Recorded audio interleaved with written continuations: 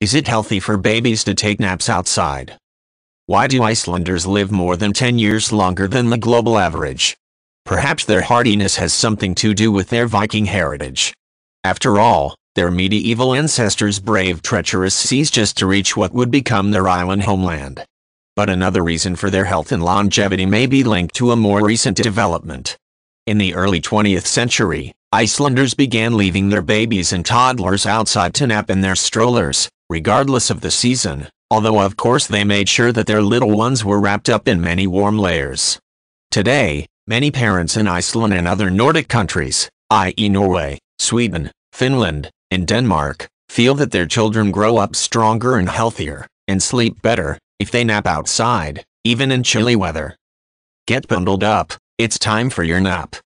The practice in Iceland began after a tuberculosis epidemic hit the country in the 1920s.